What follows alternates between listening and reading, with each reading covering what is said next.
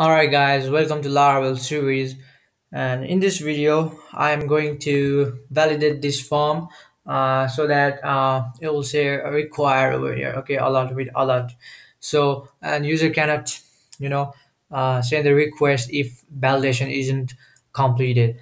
So and we'll see here if the product is created, okay, here with a session flash message and also error if there is any. Okay, so let's do that.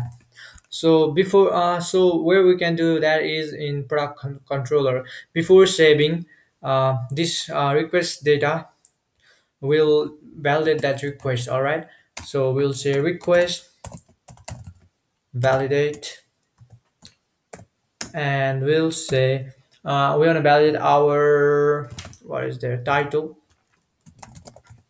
We'll say title is required, or um, minimum 3, let's say that.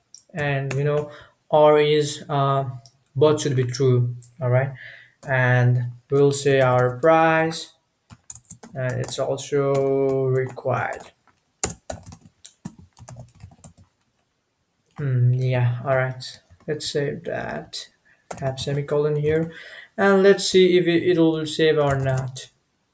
Actually, let's do only 2, and it doesn't redirect us to here. All right, so now we want to show error here. Okay, so what we can do is go to our views, and in layouts in master, below the navbar, if there is any error we'll show that. Okay, all right, here it is content, ill content, but we want to say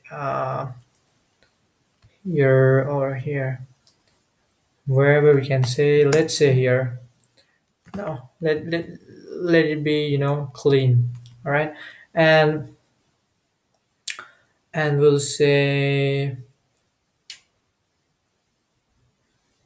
let's have alert from Bootstrap. All right, yeah, here it is, Bootstrap alert. All right, let's pick this alert, this danger one. Okay, yeah, where it is here. Let's copy this, let's close this, and let's open, and we'll paste that. And inside this we want to have error. Okay, so we want to loop through this. Okay, so we'll say at if we're checking condition, dollar errors any, if there is any error, then we want to loop through that error.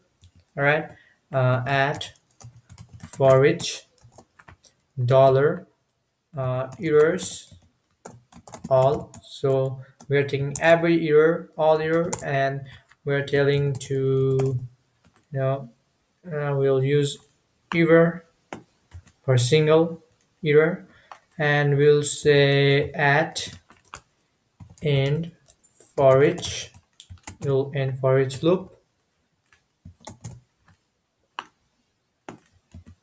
All right, and we'll also say end loop, end if, at end if. All right, so in here we want to have our error. Let's have that.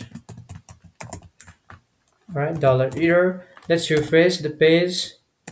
All right, and let's start typing. Let's say w, do only 2. Okay, and we'll have price whatever accessories. All right, submit this, and yeah, see here the title must be at least 3 character. If it is empty it will say required.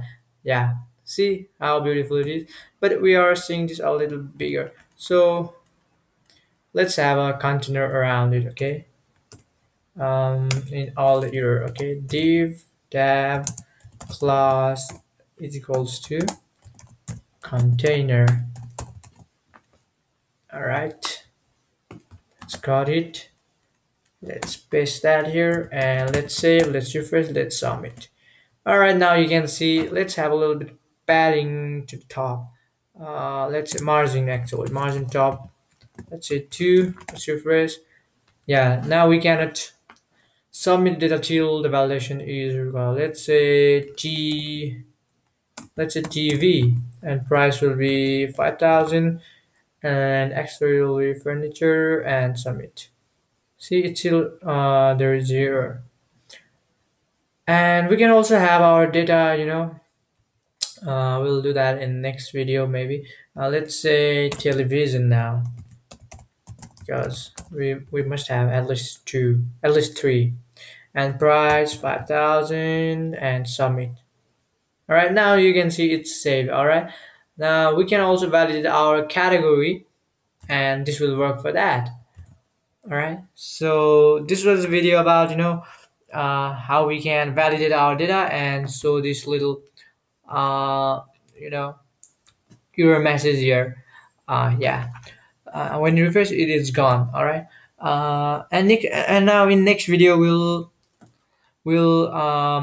try to